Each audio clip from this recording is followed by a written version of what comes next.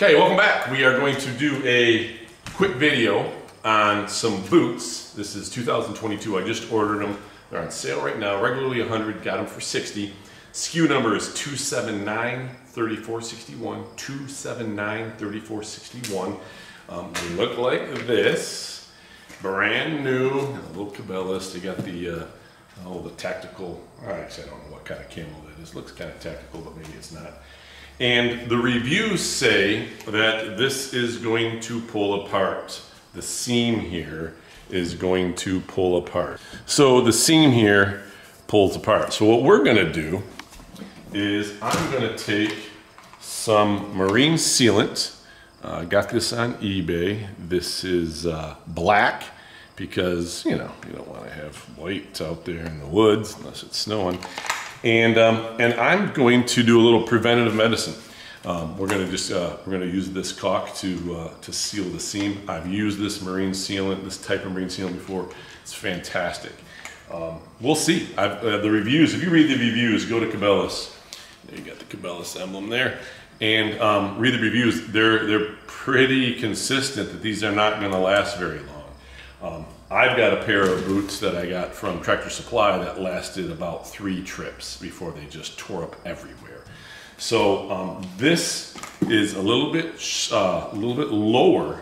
I don't have the tape measure on me, but it's a little bit lower. It's definitely not knee height than boots I like. But this is, and they're not insulated. But I can just tell you right now, that's a heavier duty material than what I got at Tractor Supply. So we're going to go ahead and see how this goes. Glove is just to smooth out the sealant on the seams. Oh, and here's our guest dog. It's she's helping out. It's a neighbor dog. She's gonna leave us in a little bit. So yeah, kind of like we're dog napping right now. But that's Lola. She may bark during the production here.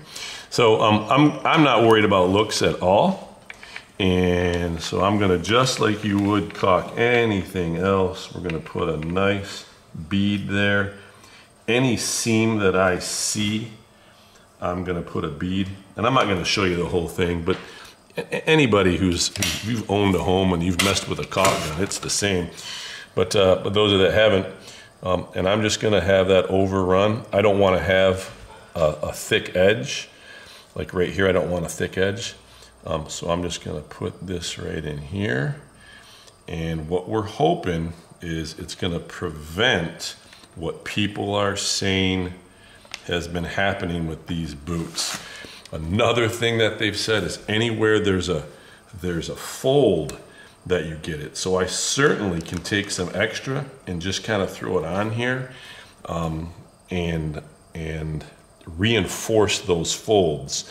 Again, preventative medicine. If you've seen other videos of mine, I've taken that Flexol spray.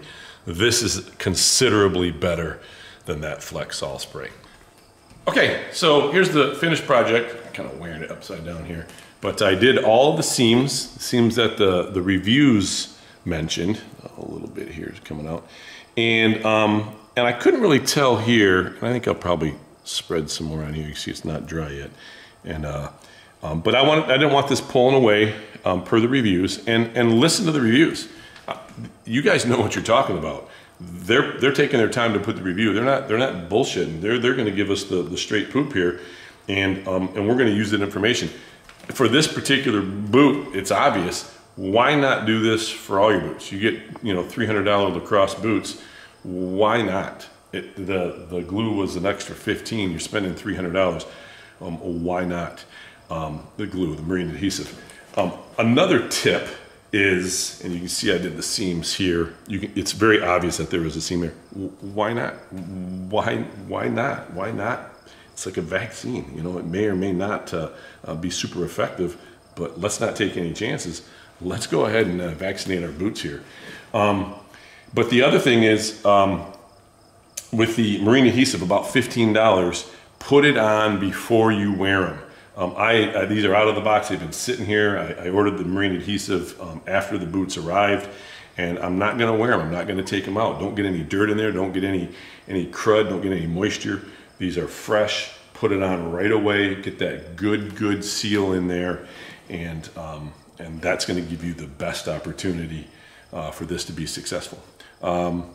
I will absolutely check back after a few uses, and after a few uses, another thing I'll do is I'm going to look for where the boots bend as you walk and flex, and I'm going to probably take a light little coating of this adhesive and start already coating that in. Again, the reviews were very clear.